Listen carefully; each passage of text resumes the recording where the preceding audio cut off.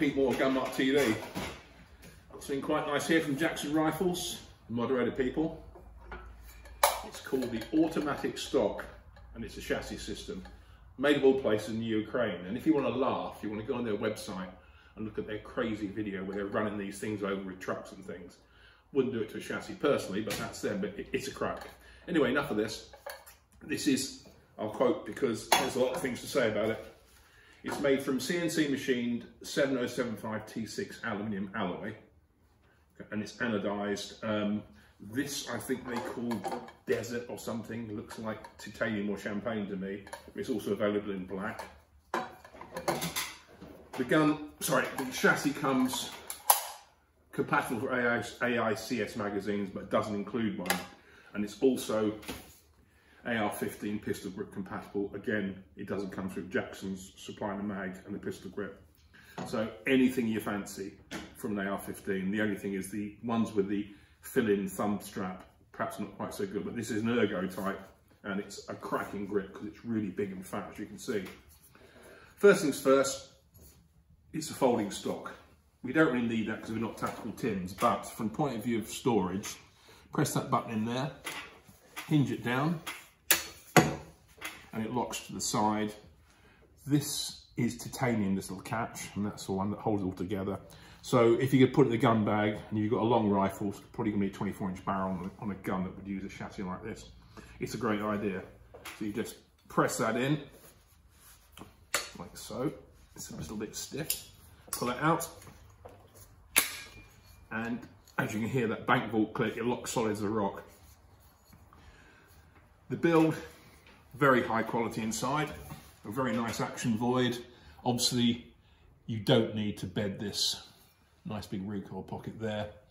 You have a sort of split trigger guard, which just saves weight, but there's plenty of room in there for fingers and things. And you've got a lovely big lever for the mag change, which again is very nice.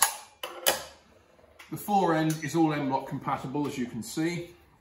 There, there, and there. And it's also drilled, I don't know if you can catch that, drilled and tapped for a night vision hood, which is basically a wrap over mount. So a lot of people go forward mounted these days, and it's good for that sort of thing. It comes with an M-LOk Harris bipod adapter, basically it's a little T-plate that slides into the M-LOk. You provide the machine screw from Harris, and then you can put on a Harris bipod. Or you can put on a Picatinny rail and put on what you like, really. The butt is fully adjustable. You have this one here, allows your leg to pull. It's a bit fiddly, you have to undo it quite a lot to yank it backwards and forwards. But it's generous enough.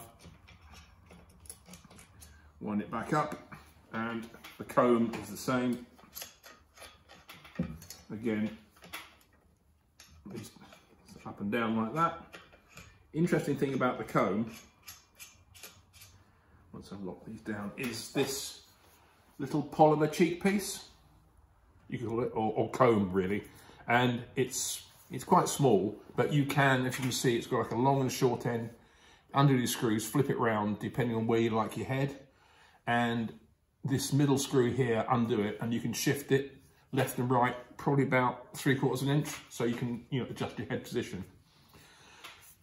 Even nicer is you have an angleable butt pad, which I found on some of my chassis type stocks is really useful because it sits beautifully in the shoulder pocket rather than vertical at an angle, and it just sits so naturally.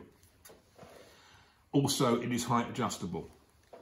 The kit comes with a short section of Picatinny rail for a rear grip, though if you were going to ride a bag, you'd take it off. What I really like about it is just this massive, massive barrel channel. As you can see, you could probably get a 20mm cannon barrel in there if you wanted to. And when I put one of my rifles into barrel action, you'll see it all fit together. This is for a 700 short action. I believe Automatic also did them for Savages. The only thing I found about it is that when I dropped my 700 action into it, everything fits perfectly, but there's a lot more meat here, and the standard screw that you would fit in a normal sporting type stock is too short. I had to get a full length one and cut it down to 4 threads off the shank, and it's fine. It doesn't take long and they're easy to get hold of, but just bear it in mind. The rear screw, I didn't have any problems with at all. Really, this is a really nice stock. I've shot it, it's as solid as a rock. Price wise, we are not talking cheap. They are, I think, $1,199.99. A lot of money. I'm not knocking it, but it is what it is. So that is the automatic stock. I've dropped my Bergara B14 HMR action into the stock. You can see the barrel is mid-weight and there's still masses of room for a free float around it. So the free float is doing its job very, very well indeed.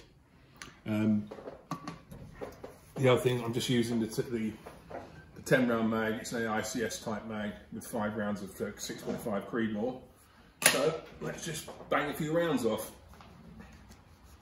I've set up the butt how I want it, so everything's ready to go.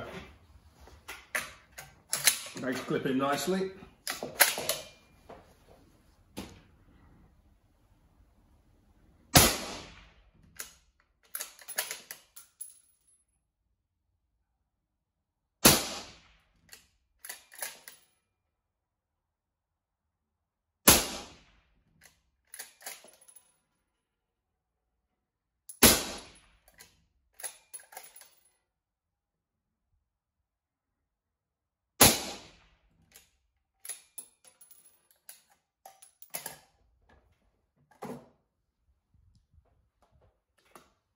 And we're clear. Shoots well, it feels good, not a lot of recoil, the stock's pretty comfortable. New mag takes a little bit of wearing in. You probably notice there's a little tiny bit of feed hesitation because it's just a brand new mag. But overall, it produces quite a nice custom type rifle. Okay, Pete Moore from Mart TV. Catch you later.